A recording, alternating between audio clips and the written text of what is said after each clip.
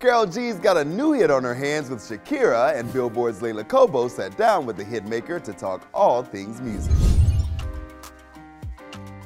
Here's what she had to say about naming her album, Mañana Será Bonito.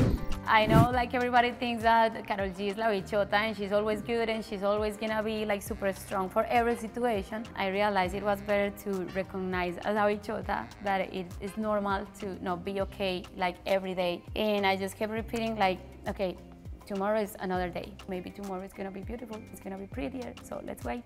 And that's the name of the album. She talked about her collaboration with Shakira and why it meant so much to her.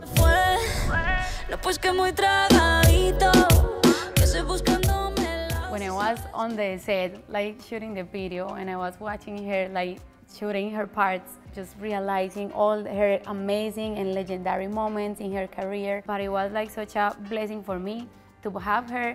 The story is incredible. This song was born the same day I wrote the verse for Mommy. When she heard the song, she was like, oh my God, I love it. For sure I wanna be in the song. And she was like, you know what? With this one, it's about my process.